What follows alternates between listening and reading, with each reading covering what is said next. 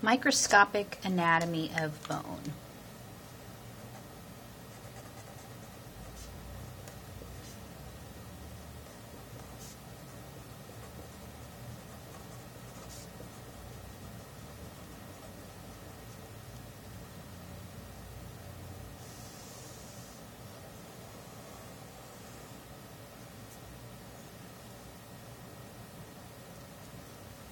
Alright, so over here you've got a long bone, and we just went over the components of a long bone. We talked about the compact bone, is this outer layer, and then we talked about the spongy bone at either end of the bone. And what we're going to look at right now is a close-up of a little bit of that compact bone. Okay. So all bone has a blood supply. It is alive, and that's one of the reasons why it hurts so much if you break it, because it has a great blood supply and a great nerve supply. So you could imagine, let's say, an artery going into the bone and then a vein going out of the bone. We usually use red for arteries and blue for veins. And I'm just going to use yellow. Also, let's not forget, it has a nerve supply too. It's a nerve going into the bone at various points, not just at this one point either. I'm simplifying the diagram. And then over here you can see that this would be a couple of osteons. So here's an osteon, here's an osteon. There might be numerous osteons that make up the thickness of the compact bone, but this would represent the outside of the bone, and then over here this would be the bone marrow. So going through the compact bones are what are called perforating canals, and that would be kind of all of this. So a perforating canal passes through, oops, you can't see what I'm doing, sorry.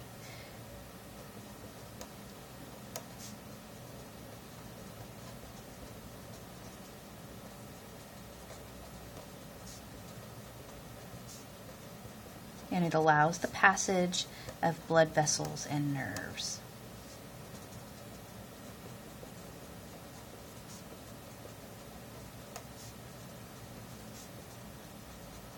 In and out of the bone marrow.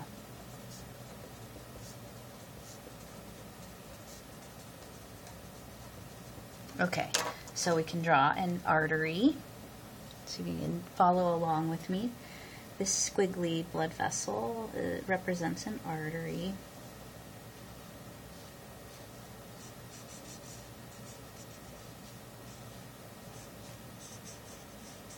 Taking oxygen and nutrients. Actually, let's use pink. Oh, sorry. So it's going to bring oxygen and nutrients. For example, a couple of important ones might be B12 and iron, and other nutrients necessary to make red blood cells.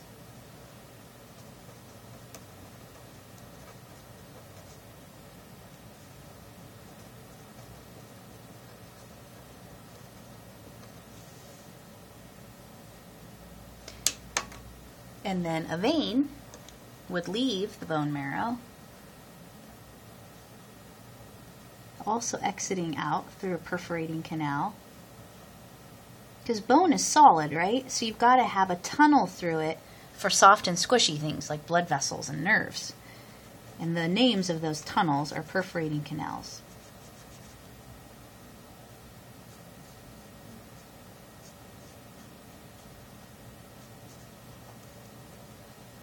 And also, what we should add too, the hormones that stimulate red blood cell production, such as erythropoietin, would be carried in that blood from the kidneys.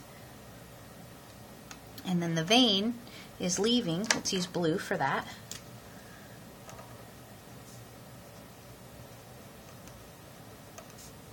It's going to carry all of those new blood cells and platelets. Of course, it's also going to be carrying away the wastes like carbon dioxide and other metabolic wastes, like maybe lactic acid or something. Okay, then there's the nerve supply. We can use yellow for that. So you've got arteries, veins, and nerves coming through tunnels in the bone called perforating canals. Oops, sorry.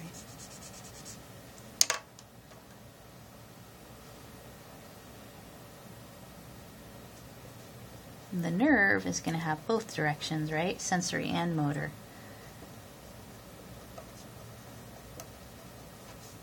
So sensory is going to give you the feeling if a bone were to break. And motor, actually, motor fibers may actually deliver certain kinds of stimulation to a bone that tell it how to remodel. But those are a little less understood. But there is nervous input to the bone. All right, now we'll look at the structure of the osteons itself. Oh, let's put bone marrow right here because this side would be the bone marrow and this side would be the outside of the bone. Now, the osteon, my picture is kind of looking a cross section and a longitudinal section at the same time. But remember, this is three-dimensional, and so you're going to have many cells, osteocytes, surrounding, or as in layers as you go down the osteon. Maybe I should just shut up and start drawing. Okay. Make some green lines going out. And these are the cells of the bone. They're called osteocytes.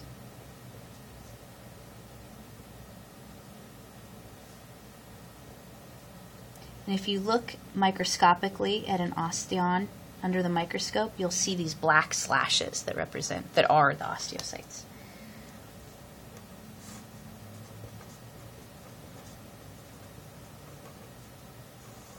So the osteocytes, are bone cells.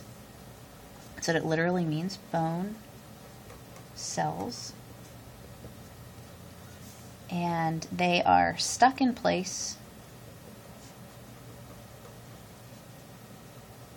But when they were young, and laying down calcium salts and glycoproteins, matrix, they were called osteoblasts.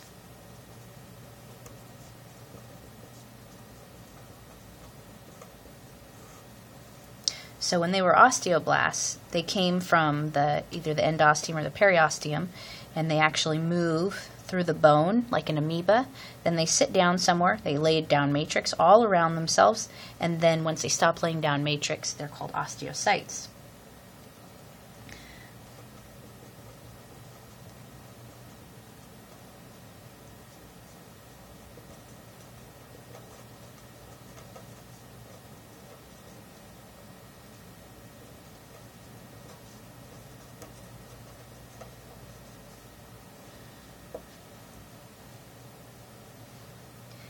Okay, now the matrix that's laid down, let's go ahead and draw that in alternating colors of orange and yellow.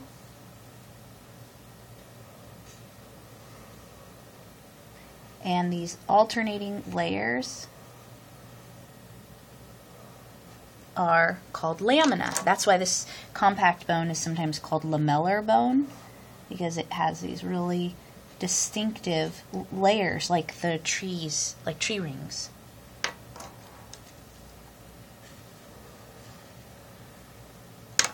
This is the matrix.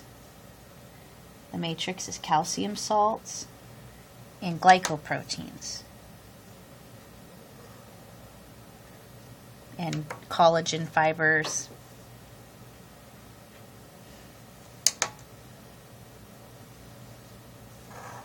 Okay, so we'll use orange. I'm going to put this up here. Was I saying glycoproteins? I really should have been saying collagen fibers. I was thinking about intervertebral discs. So the lamina are sheets of bone matrix. And so that means that they are filled with calcium salts and collagen fibers. So if you look at a chunk of bone, you can see that more of it is matrix than cells, and that's typical. All of the osteocytes are connected together, and I'll show you how.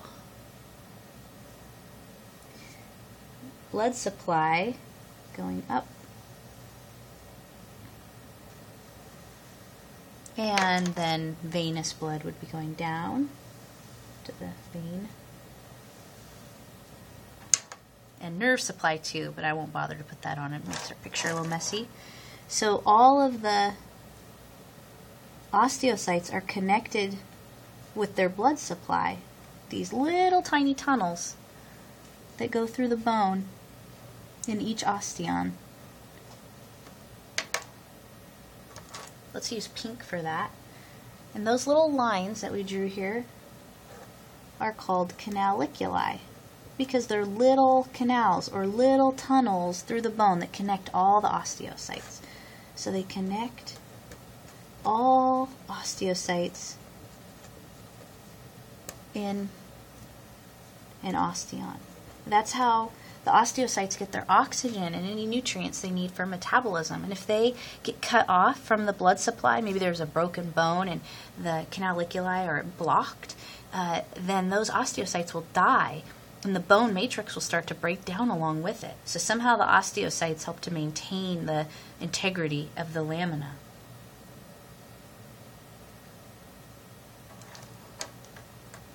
And then the central canal is the tunnel that goes up vertically in each osteon to deliver blood supply and nervous supply.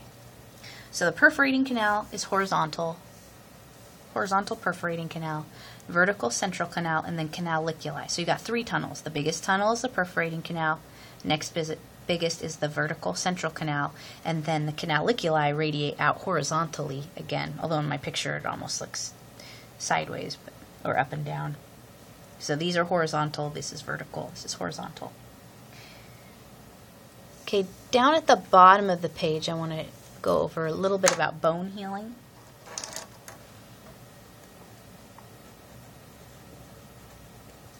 And the processes involved. So first, if a bone is broken, a hematoma forms at the site of the break. Hema means blood, toma means tumor, so it's like a big blood clot.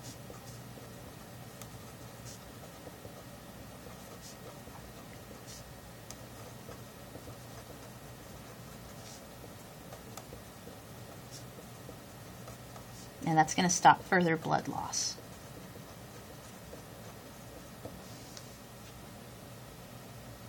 And then the periosteum is activated. The periosteum is that membrane around the outside of the bone, and it stimulates both chondroblasts and osteoblasts. Now, chondro, what do you think that means? It means cartilage bud.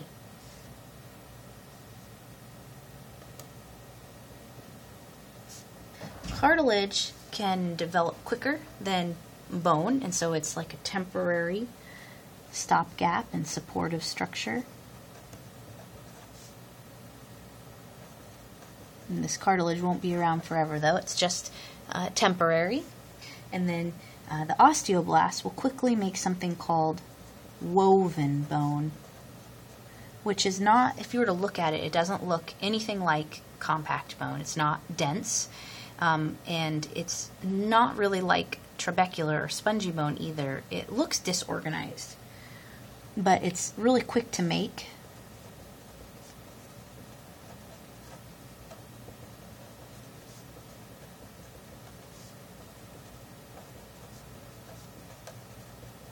So it's another stopgap. So you kind of get this stuff going on, and then eventually, over the course of I don't know, maybe 8 weeks, depending on how the break is. It's replaced with spongy bone or trabecular bone.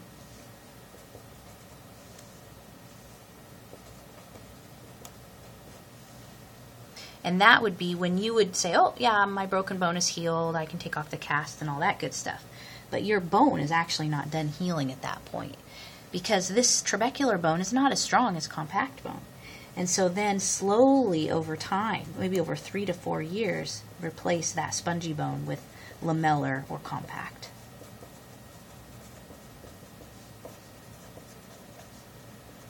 If you're a child, that process is going to be very short. If you're an adult or an elderly person, this process could take many, many years.